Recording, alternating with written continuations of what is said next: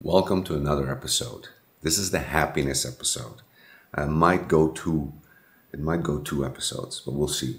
I'm gonna see if I can put it in one. Very hard to do, but we'll try. What will we cover? We're gonna cover 3 steps to get you there, 3 pursuits to get you there, and 3 hard negatives to get you there. What are they? Okay, here we go.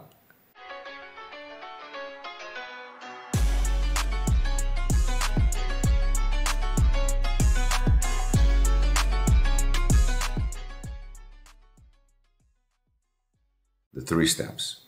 Accept where you are in its totality, worst case scenario. And I'm going to talk about this. Redirect your attention to the reality you want and know that you have a choice to co-create.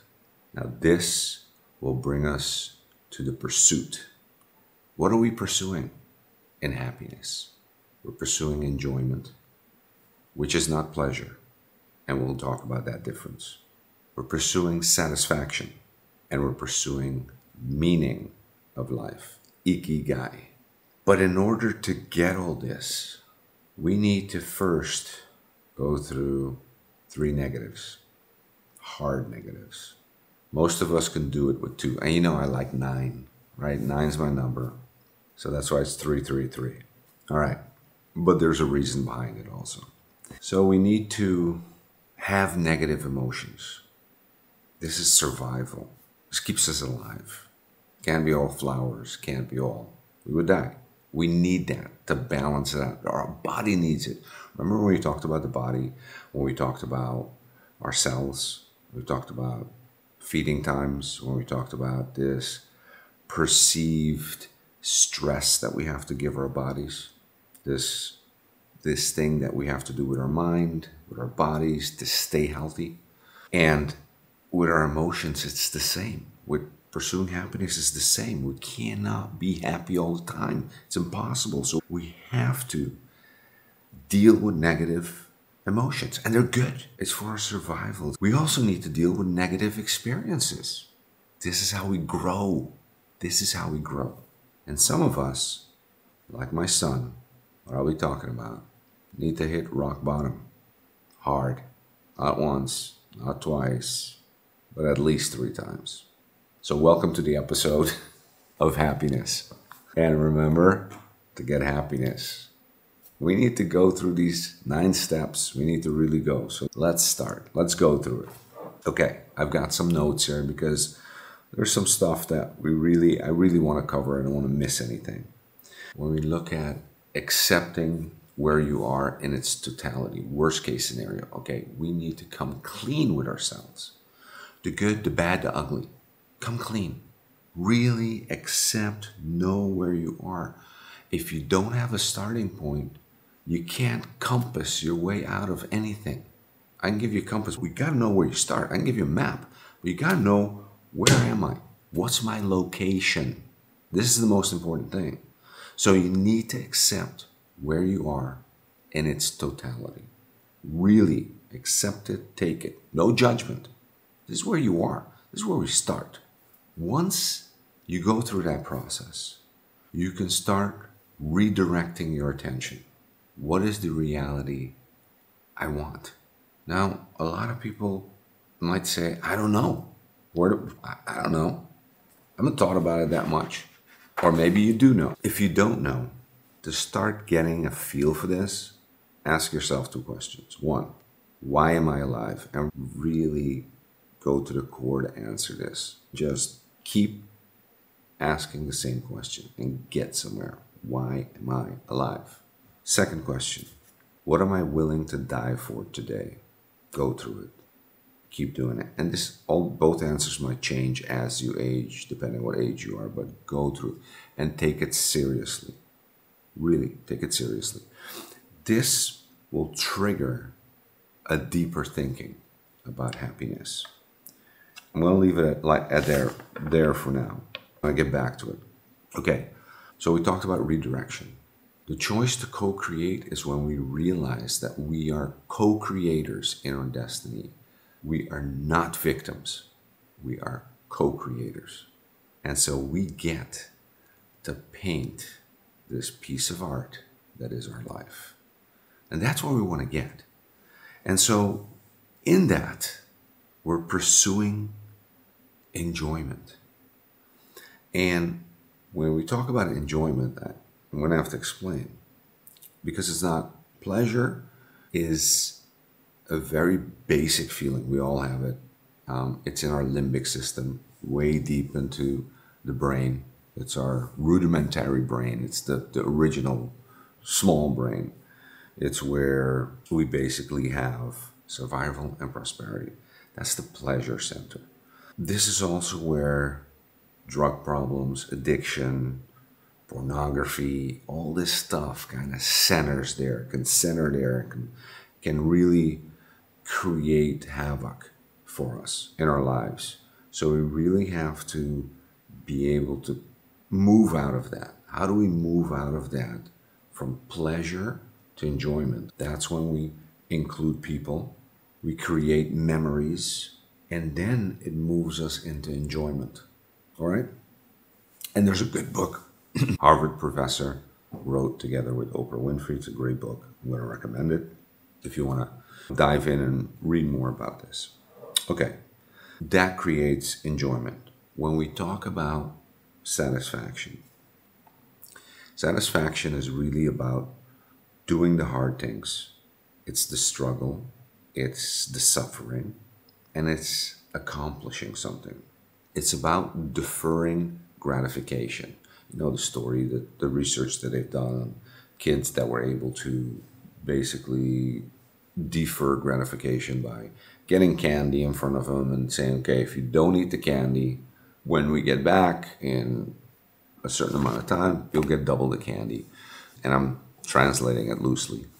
And so when the researchers came back, most of the kids ate the candy. There were a couple that didn't eat the candy that were able to basically tell themselves that they would wait for delayed gratification. These were the most successful kids. These grew up to be the most successful people. So this is one that we have to learn. So satisfaction is really about doing the hard things, doing the work and the accomplishment. And really when we look at this, we really have to look at the journey, not the end result. All right. And there's things we do that, okay, money, fame, these are on the way. They are not end results we're looking for. These can help or facilitate end results, but they're not the end result. So if you take these as the end result, money, fame, you're going to fall into a dark, deep pit. They can facilitate what we're looking for, and they're needed to facilitate. In what level? Whatever you wish. But keep your eye on the ball, and money and fame is not the ball. Okay, we're also going to get back to that a little bit. We're talking about deferring gratification. We're talking about the journey being way more important than the final destination. The final destination, with everything we do, and we see it in research when people plan vacations and they're like, oh my God, the planning part is where they get the most dopamine release, is where they get the most excited. All right? During the vacation, they're actually not that excited anymore. It's the whole planning. It's the whole journey leading up to it. That's it. Once you have it, it's going to be a downer. So really learn to enjoy the road. Know the road. Know that there's going to be hard things you have to do. There's going to be suffering. There's going to be struggle. But enjoy it. It is a gift. It is your teacher. And I know I talk easy about it. Listen, I've been trying to do this my whole life, okay? Still trying. But we're getting closer, all right? But this is not about me. This is about the story of my son, Kai. But before we get there, I want to go a little further. And know that our bodies, just like with weight loss, what we talked about, every cell in our body, when I talk about happiness and I talk about this thing about struggle, perceived struggle that we need to for longevity, that we need to activate our longevity genes, that is also so with happiness. It's the same. So we have to have that negative emotion, negative experience for learning. We have to do hard things, just like working out, just like our nutrition, how we feed ourselves, just like everything, right? So in this journey, we have, and I just talked about something. I talked about the end result, and they have a name for it. It's actually arrival fallacy. The arrival fallacy, that you think that once you arrive, once you gained that thing you're looking for, and let's go to the middle step, money and fame, which is a middle step. It's not the end step, okay? It's a middle step. It's a means to an end. But let's say you think that's your end goal. The arrival fallacy, basically, it's going to be a downer. It's going to drive you into depression. You're just going to, it's such a downer when you get there. So there has to be much more. There has to be much more. And that's what we're going to talk about. Your body, just like with happiness, has a homeostasis. It has a home. It has a level where it's trying to always get you. You'll go down. You'll have times when you're more depressed and negative thoughts. And then you'll go up where you're like, oh my God, this is the greatest time. You know, I bought this car, or I got this gift, or I met this girl, and you're like, high. But you're going to go back down because it's always trying to pull you back to the middle. But you'll have this. And so there's people that do this. Okay, my son. There's people that do this. Cheerleaders. There's people that do this. Okay, poets, artists. And then there's people that do this. Glenn, today. Judges, surgeons. These. They're like right there by homeostasis. No big highs, no big lows. Just keep it there. Keep it steady, Freddie. These are a couple of different. How do you identify yourself? Where do you see yourself? It's also one of the things you need to know. Who am I? Where am I? When I get these high highs, am I going to go to a low? Or do I have to be careful about that? Do I have to watch out for that? One of the things that we know that really, in the end, when we look at the blue zones, when we look at people that live long, when we look at people that are happy, that have happy relationships, man, there's three key things. Again, with my three. Family. Yes, family. As difficult as they are, as much as you want to choke them, as much as you want to freaking, sometimes, family. You need to make it work. Deep friendships. Deep, meaningful friendships. Key. This is your tribe. We talked about it. Your tribe. Longevity 9.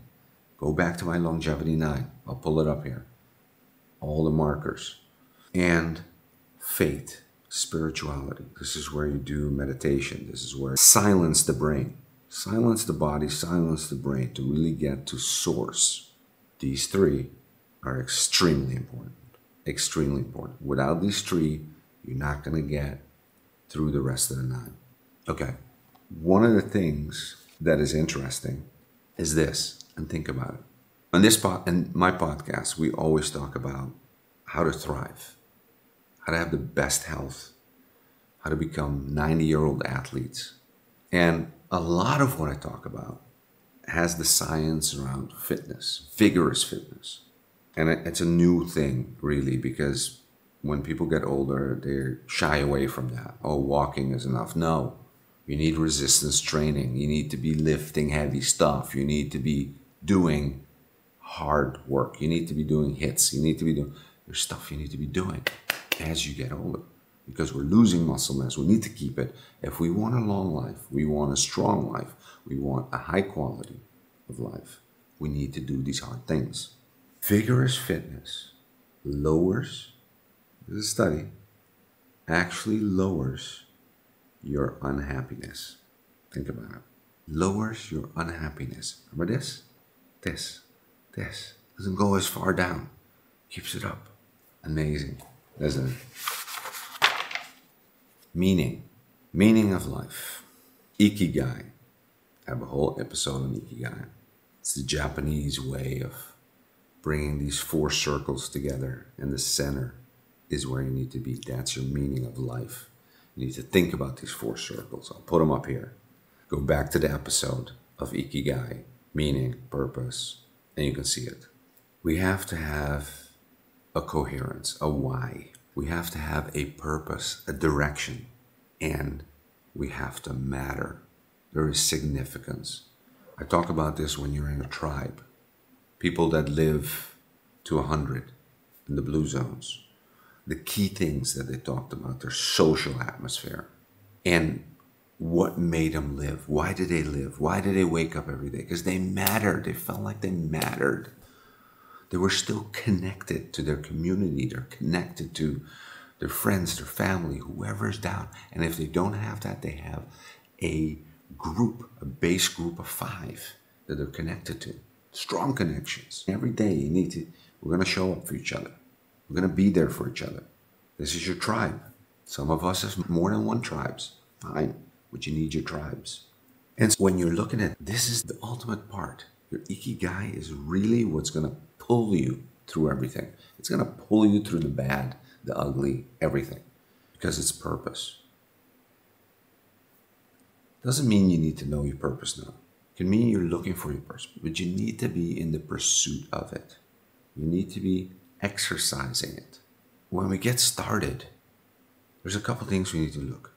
We need to really investigate, ask ourselves, for me, what is right and wrong? Like, write it down.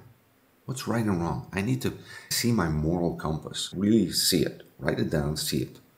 What do I believe is right? What do I believe is wrong? It's kind of like Carl Jung exercise. I need you to do that. Contemplation. And it's because, and this is why I want you to do it, before I get to contemplation.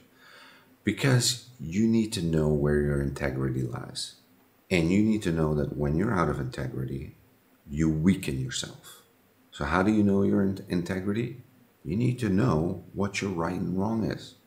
You really need to look at that closely. Because if you're off base, you're going to be hurting yourself. And you're going to be hurting this whole process.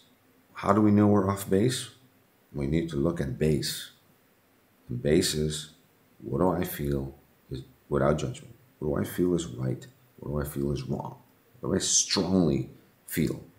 And am I somehow violating that in my actions, in who I'm being? This is a big one. Oh man, I violated that crap tons of times throughout my life, trust me, and I paid for it. It's a big one. It's a big one, and you need to know where you stand. You can't be guessing. Contemplation, a time for mindfulness meditation, a time for focusing internal, listening to the voices, the real voices, not the mind, trying to keep you in the I, trying to keep you in the ego. No, the voice inside, the higher power. So mindfulness and contemplation, I can do it with prayer. You can do it with mindfulness meditation. There's different meditation techniques. There's even self-hypnosis that you can do. There's different techniques, but you need to be doing something all the time.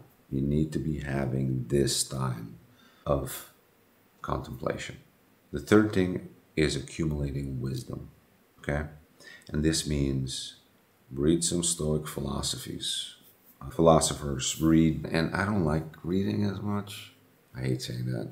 I had to read a lot, and I have to read stuff, but I like watching it. So I watch like YouTube, or I watch films that have meaning, that can strengthen my wisdom, teach me wisdom. And really, here it's like higher thinking. And with everything you've learned, with everything you know, look for people that can take you to the next level. In books, in a series, in talking heads, whatever, wherever you can find it, look for people. In seminars, I used to go a lot to seminars where I would look for these speakers that can take me to the next level, teachers that can take me to the next level, because the pursuit of wisdom needs to be continuous, always moving forward. There is so much to learn, so much to know. And so we get to the point The story of Kai. I got one more thing. One of the shortcuts to happiness, one of the shortcuts to feeling happy, to getting closer, is to focus less on yourself. Give it away. Focus on someone else. Focus on someone that needs it. This is the story about that and how I get happiness, not from someone else's suffering, but from helping someone, from getting out of myself to facilitate.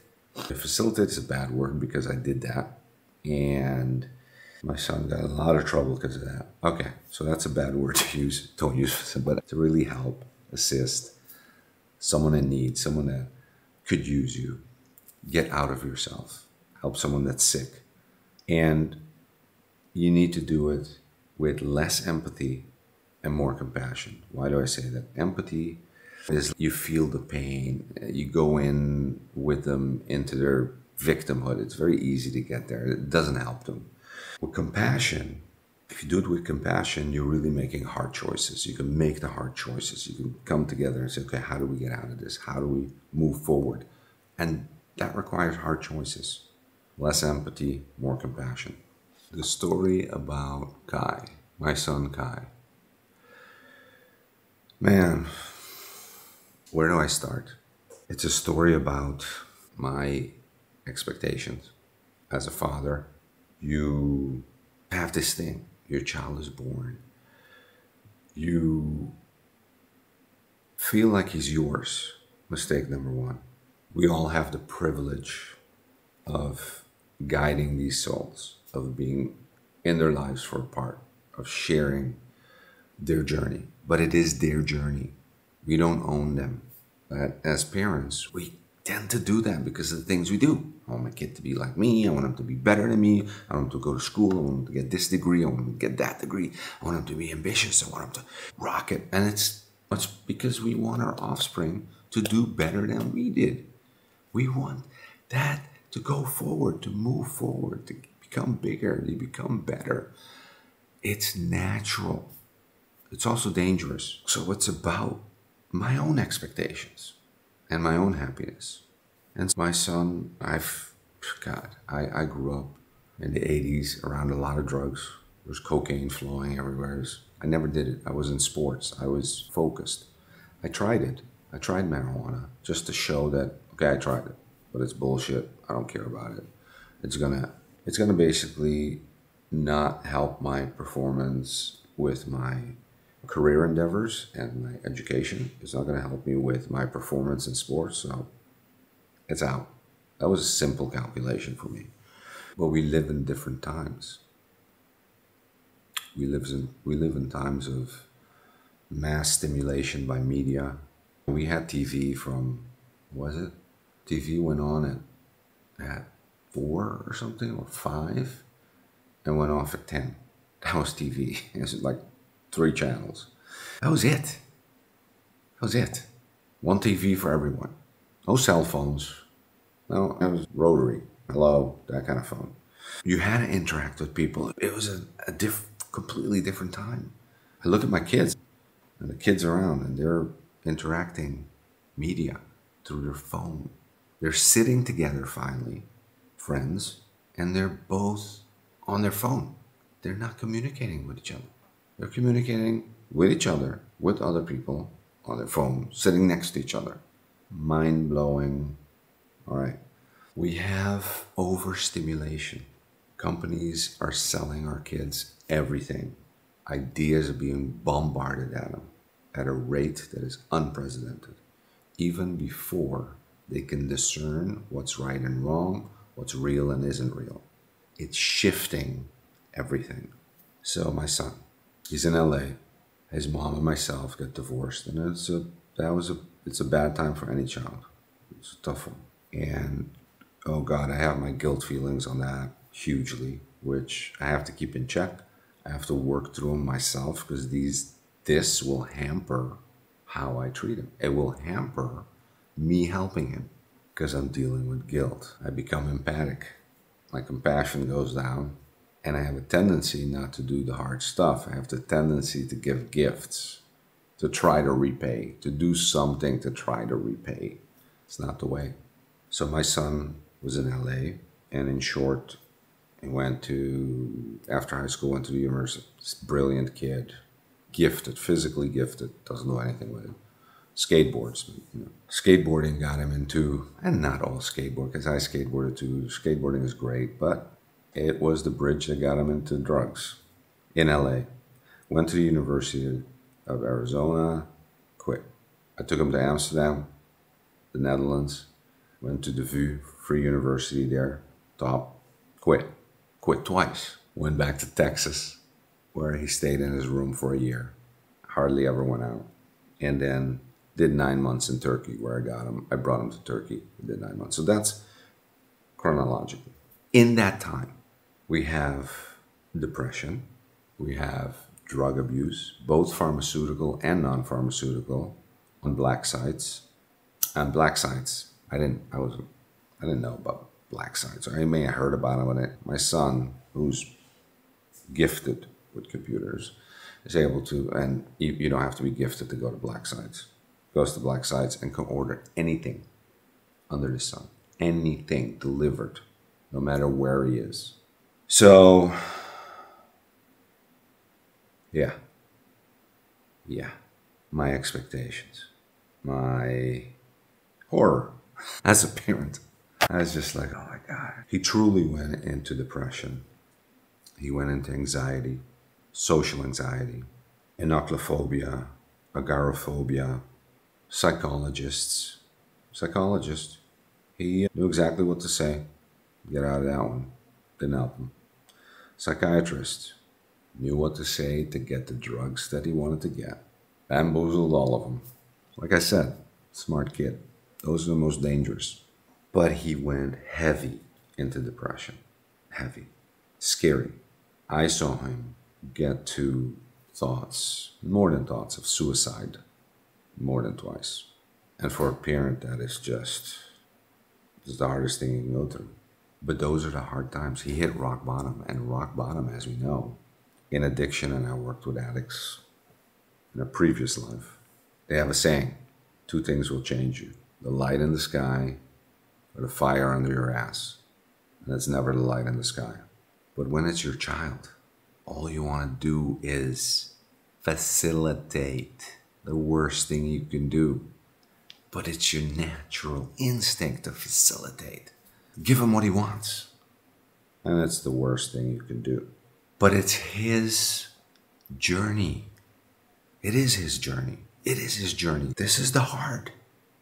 Okay, it's very hard. Fuck. But it's his hard. It's his journey. So how can I support this? Not facilitate. How can I get him through it? How can I have him feel that rock bottom? Because he needs to feel it. 3 times. So here's Kai.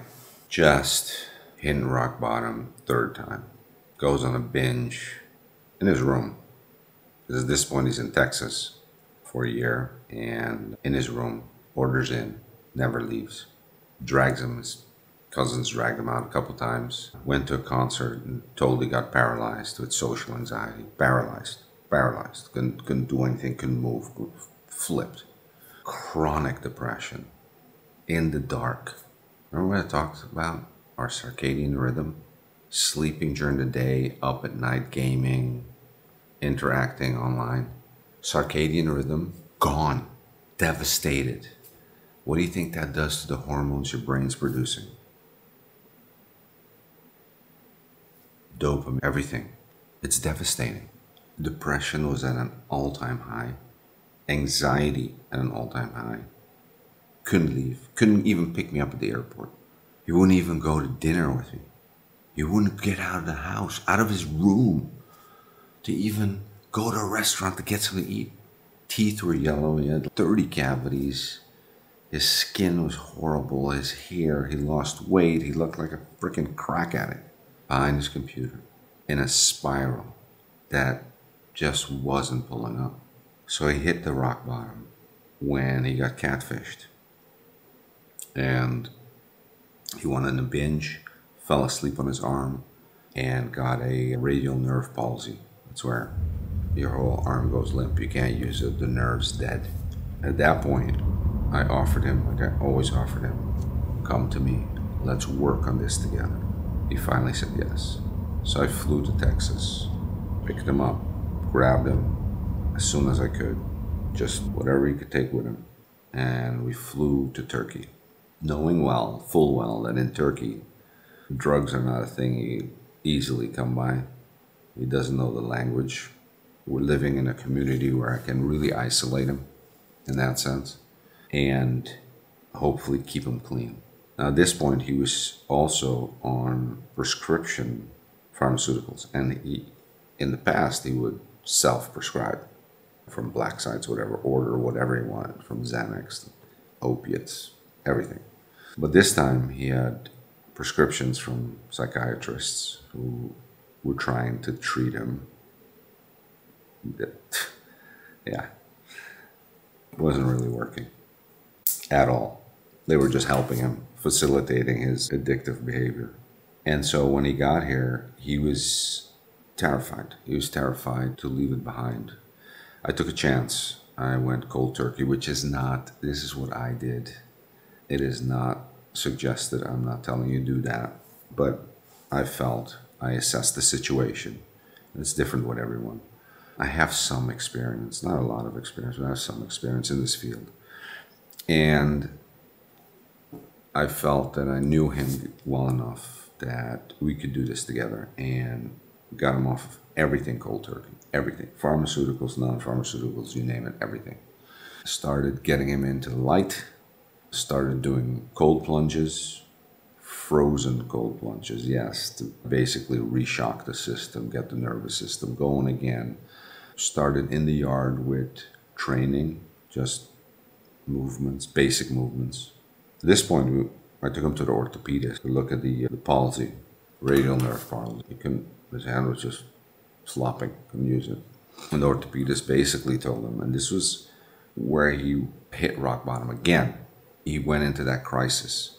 Orthopedist said, listen, if this doesn't get better, we're going to have to do a huge operation and try to remove some tendons and muscles and rebuild to see if we can get anything going in the arm. That freaked him out. So you never know what triggers someone. And he just wanted to go back. He wanted to go back to everything. To LA, to his everything. Give me my drugs, I just want to go back. Luckily, we're in Turkey, so it's not that easy. And so I had a chance to sit again with him, talk to him, and said, listen, trust me, we will work on this. We will fix this together. I need you. I need you here. And really slowly, we started moving with exercise, with ground some stem cell therapy also. But we did everything. I really looked at everything. I started him exercising, which is key. Movement, exercise, key. Then we had to go start figuring out how we're going to do with his teeth. And of course, my wife, originally being from here, was able to plan everything. It was super. Without her, I wouldn't be able to do all this. Finally, for happiness, here are the takeaways. First, figure out where you are. Good, the bad, not good. Figure it out exactly. Pinpoint your location so you know where you're starting this journey from. Pursue three things. Enjoyment, not pleasure. It means incorporate people and make memories. Satisfaction. Do the hard things. And lastly, meaning of life, or ikigai. You need to work on these. The third one, money, fame, status. These are all stops along the way to your destiny. Don't get stuck at a stop. Negative emotions and negative experiences are part of it, but you're gonna have to deal with it. Without those, you will not survive and you will not thrive. Vigorous exercise will lower your unhappiness. How about that one? Know your moral compass and act accordingly. That way you keep yourself in strength and in integrity. You're going to go off it, but know it so you know how to get back. Incorporate mindfulness meditation, prayer, gratitude, accumulate wisdom. These are daily pursuits. Don't fall for the arrival fallacy. And that is, once you've reached your destination, everything will be freaking awesome. The magic is in the journey, every step. And I know everyone says this, and I know it's a cliche, but damn it, it is. The most important things are family, as difficult as they are, deep friendships, and faith, spirituality. Here are a couple of ending thoughts. Focus less on yourself and more on others. Be in service. Hang out with happy people and healthy people. Be compassionate, but less empathic. Respect one's unique journey, especially the ones closest to you. Thank you. Join, subscribe, ring the bell notification. Get people to join this journey. It's amazing, and this year is just getting started. Help me grow the channel. Thank you.